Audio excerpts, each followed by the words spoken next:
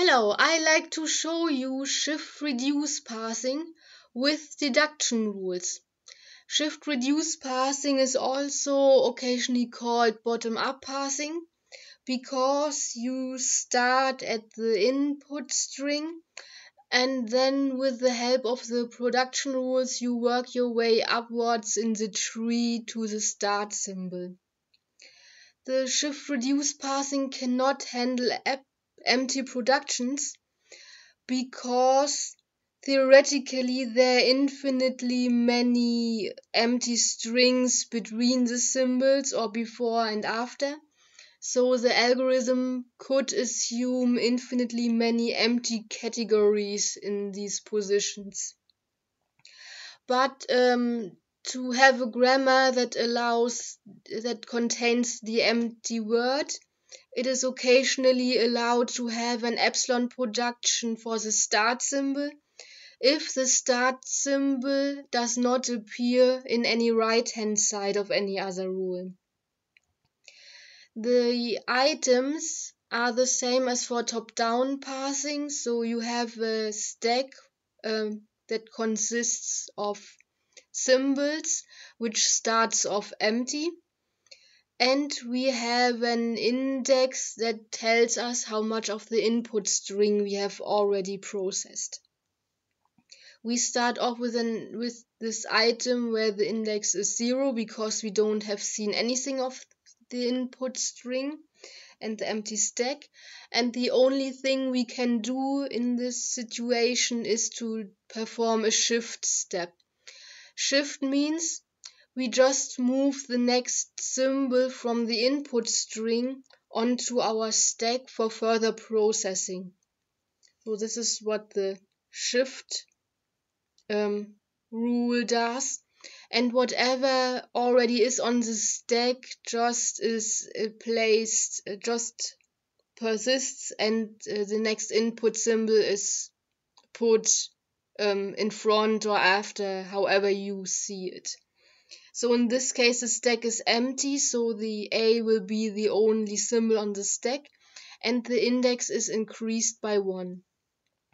Now we have this new item, and now we can just immediately perform another shift step. So now, as you can see, the A remains on the stack and the B is then placed on top of it, and again the index is increased by 1. The other thing we can do with this item is, as you can see here, the terminal A is the only item below the non-terminal A in this tree, and it's only the right-hand side of this production rule. So whenever this is the case, at all symbols that are on the rightmost side of the stack of the item, if these symbols are the same as the right-hand side of any production rule, we can replace these symbols by the left-hand side of the rule, and this is called the reduce step. So let me move the item to the reduce rule. And now in this case, the terminal A is the only symbol on the stack, and then we can, at the same time, the right-hand side of the production rule, and we can replace it by the left-hand side, which is our non-terminal A, and while the index stays the same. Now this is everything we can do with item 2. Now with item 3, this will not lead to a successful trace because we have missed out to do anything with the terminal A before, and we cannot go back after this. So we can only do further processing with the rightmost symbols on the stack, and in this case it's the terminal B. And the terminal B is also the right-hand side of the non-terminal B rule. So we could do further processing with the terminal A if the A would appear in any right-hand side of the rule, which would allow us that, but this is with this grammar not the case. we can only now replace the terminal B on the rightmost side of the stack by the non-terminal B with help of this production rule. And then we get this new item. Now we continue with item 4. Item 4 is the situation where we have seen the terminal A and then reduce it to the non-terminal A, and now what we can do is to perform a shift step in this situation. And then the next input symbol, which is the B, will be put on top of the stack, or in this case on the rightmost side, while the index is increased by 1. Item 5 doesn't allow us further processing.